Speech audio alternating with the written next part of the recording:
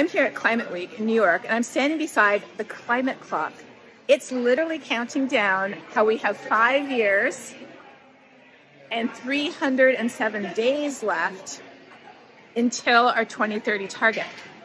Why is this clock a good idea? It's because as humans, we need deadlines. That's the way we actually take action, is we set a deadline, we set a goal, and then we do our best to meet it. But what happens if we don't meet it? The problem is that often these deadlines create this feeling of despair and doom, as if we meet the deadline, everything's going to be fine. If we don't meet it, we're going to hell in a handbasket. What the science really says is every bit of warming matters. Everything we do matters. Every choice matters.